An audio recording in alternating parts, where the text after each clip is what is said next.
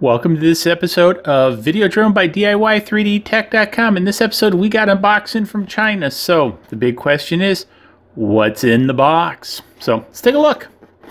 So small box. Ooh, this is interesting. So I've ordered this a while back. What this is, and I'll have the links to this below, is this is the Q100 brushed frame made by Kingkong. So this comes as a sort of a kit. Now they have the kit, and I didn't buy the complete kit. So let's talk a little bit about what I did get. So I got the frame. I got the yellow. As you guys have figured out, I like yellow. I've got a couple set of props. 2 sets of props, it looks like. So that's a good thing. So we got 2 sets of props. And then we got the motors. So these are brushed motors. And I didn't get the flight controller or anything like that. But before I get into that, let's go ahead and let's take a look at this guy. Let's pop him out. Whoops, throwing stuff around here on the bench. Let's pop him out of the package and talk about this. Now, I have to admit, in full disclosure, this is a little bit tinier than I thought. I was browsing the internet one night and I came up with an idea, and it still might work. I don't know, but I figured I'd share this with you guys. So if you're having the same type of brain thinking whatever that I sort of had one late night when I bought this, you kind of know what the size is. So again, in the pictures it looks a lot bigger, sort of like your rear view mirror, you know, when it says objects in the rear view mirror can look further than what they are, something like that.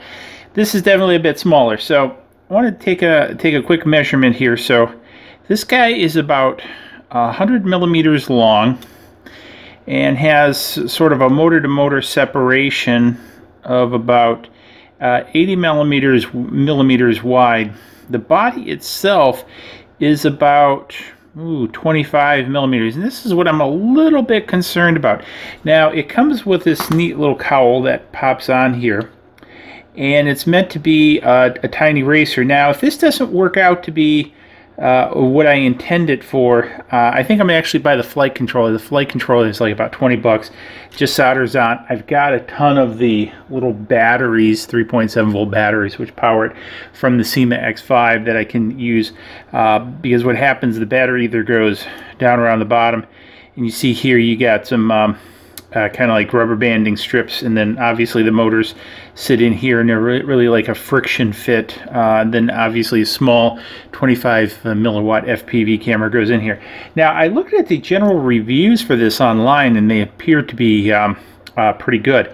And so what was my idea, you're saying, in the middle of one night when I pressed the eBay buy button and purchased this guy? Well, it really comes back to this guy. So I had the idea, I like the electronics inside this, and my idea was to take it out of the case, the electronics out of this kind of hokey-ass Maverick clone case, because there can't be too much in here, and put them in here. Now, I had thought, let's do a little bit of a comparison here size-wise. And so, obviously a lot smaller than this.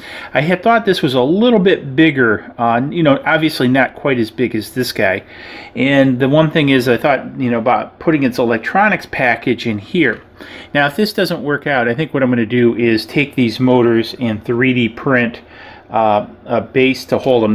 Because these are rather common, I forget the number on these motors, and see about having this unit power it, because the battery voltage and everything's about the same. So I think, don't quote me on this yet, that this could handle it. I'm going to do another video where I disassemble this and we'll see what's inside, because again, the battery, you can kind of see in here that the electronics are, you know, only running this middle piece right here. I don't know if you can kind of see that. And so, and this is kind of what got me thinking, is the electronics should be pretty close. Now obviously this has an integrated receiver and everything else in it, and then it just plugs in by this JT type connector into the power supply down there. So I could just solder in a, you know, JT lead, connector lead on there, and you can see the kind of the motor wirings, and that's about all that's in here. And so I thought this would be crazy cool to shed all this weight and then put all that inside this guy, and then use one of these batteries to power it. And that'd be a wicked fast little FPV machine. And then again, this has got a camera and everything. And I'm sure those electronics sit up here, and it's just a small camera, pretty much like this uses anyway. The question is going to be, can I fit all this on here? And the answer might be yes. I'm not sure. Because you see it's about the same width. So we measured that at 25.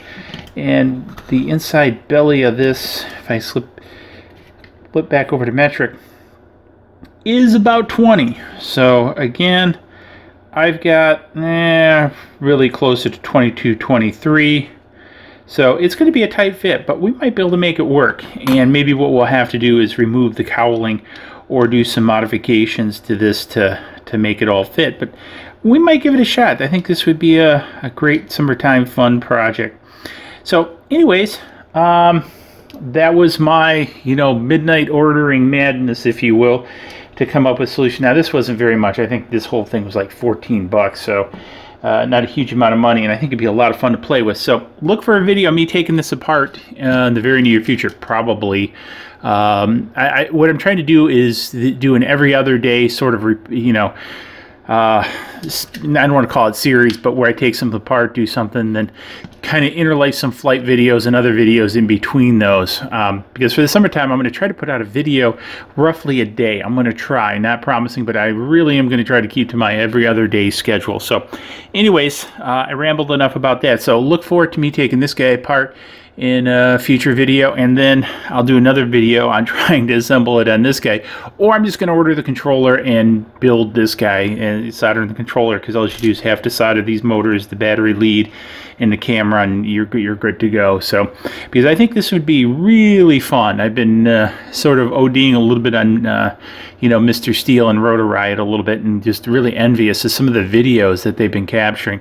And this is video drone, isn't it? So kind of want to mess around with a little bit of this stuff. So hey, give it a thumbs up. I am.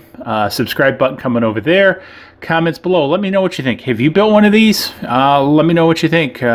Is there something else I should do with this guy? Let me know what you think. Comments below. Cheers.